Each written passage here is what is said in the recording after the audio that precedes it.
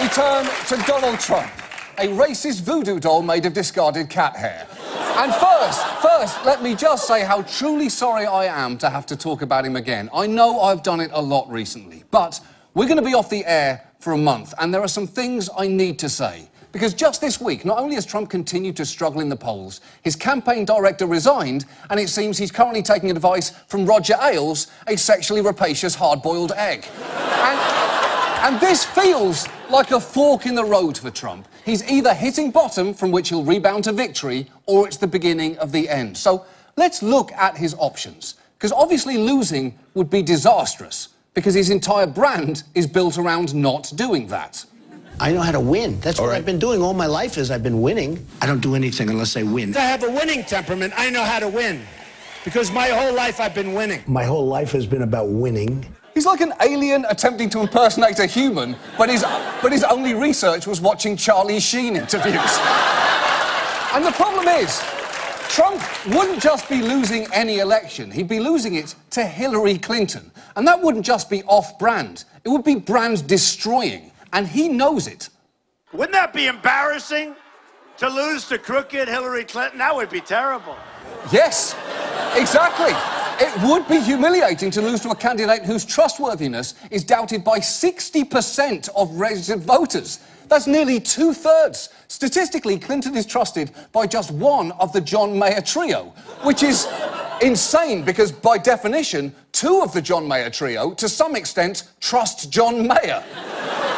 Now, the other option is Trump resets, comes from behind, and wins. And I would argue that's even worse for him, because then he actually has to run the country, and that means living in government housing, conversing with fully clothed women, and travelling in a plane that doesn't even have his name on it. Just this week, he tried to seem more presidential by apologising and distributing disaster relief, and he looked miserable. And that's pretty much all that being president is. And that is why I'd actually like to address the rest of this segment directly to Donald Trump. And I know that you're watching, Donald, because you watch everything that's said about you. I'm pretty sure you sleep in a tanning bed made out of TVs playing cable news talking about you.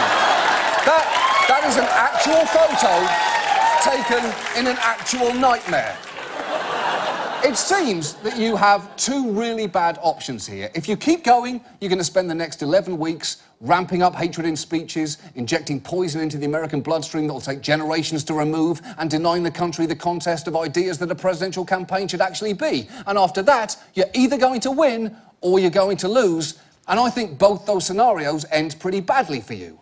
Which is why, Mr. Trump, Donnie, Doniel, I would like to propose to you a third option, and that is drop out. Simply drop out and tell America this entire candidacy was a stunt, a satire designed to expose the flaws in the system. And the thing is, you could actually make a fairly decent case for that.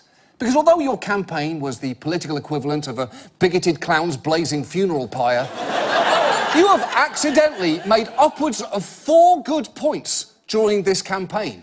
Last year, when your opponents criticised you for donating to Democrats, you said this.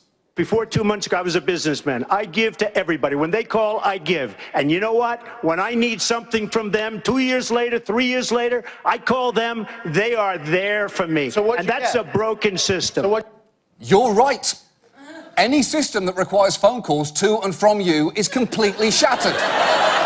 You are like the chaplain at Disney jail. If I'm talking to you at all, something has gone horribly wrong. But it is